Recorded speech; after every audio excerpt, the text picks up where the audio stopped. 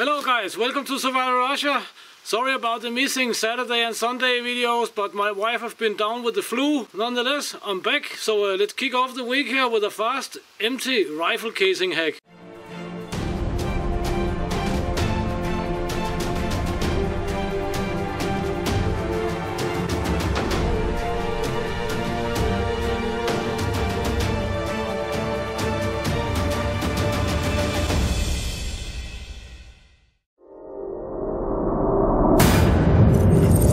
So this hack here, or what you can call it, has quite a lot of history to it, because I've learned about it on my many trips to the old front lines of World War II out on the Eastern Front, and both German soldiers and Soviet soldiers use this quite frequently. So let's take a look what we have here.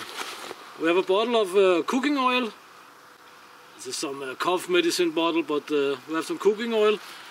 It's a little bit discolored because it's cold, getting colder.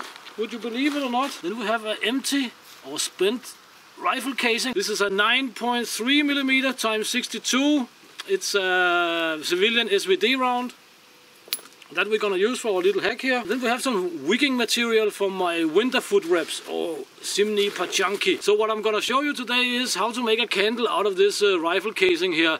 I'm also gonna give you a little bit of a history about what the Germans and the Soviets did on the World War II front lines. Normally the Soviet and German soldiers would take casings quite a bit larger than this, because they would normally use the 37mm or 45mm anti-tank grenade casings. And I found many such casings squeezed on the top, even still with the wicking material in it, and the wire around the casing, so they could actually hang them in the trenches and so on. But we also found small rifle casings with wicking material and steel wire around it, so it was also used in emergencies, or what you can say. I think everything was an emergency back then out there. But they also used the small rifle casings, but not so often, of course. Basically, they would take a big grenade shell, and they would squeeze the top on the shoulder of the casing. They would puncture a big hole, so they could refill it from there.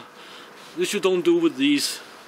So let's dig into it, and I'll show you how it's done and how it works. I'm gonna open our cooking oil. I'll say you can most likely use all kinds of available fats and oils for making this if need be. I guess if you have a can of tuna with oil, you can use that. You can definitely make a candle out of a can of tuna. But anyway, we're gonna fill in some oil here. Then we have our wicking material here. It's from my winter foot wraps. They're a little bit more heavy duty and fluffy than the summer foot wraps.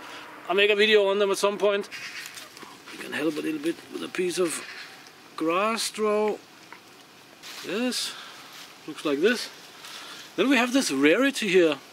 It's a US made sock multi-tool. We will squeeze the top of the casing, so just enough to hold the wick, not much more than that. Then we're basically ready to go. So I'll take my lighter here. Then we have this pretty little candle burning.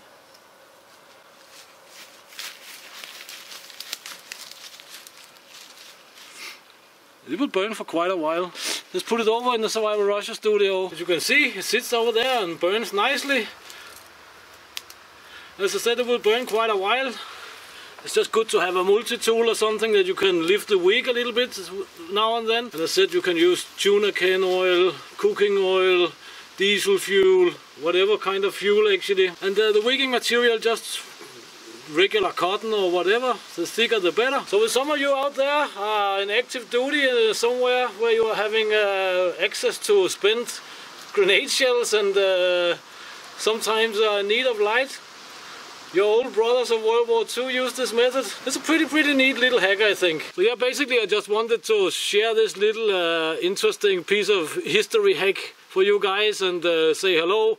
I'm back. Can even warm your fingers a little bit, I can feel. I'll go to the hunting cabin during the week or the weekend. I'll bring you guys with me, of course. Share, like, subscribe and all that good stuff, and check the links in the description. And until next time, get out and train and get it done. And see you next time right here in Russia. Thank you very much, guys. You're awesome.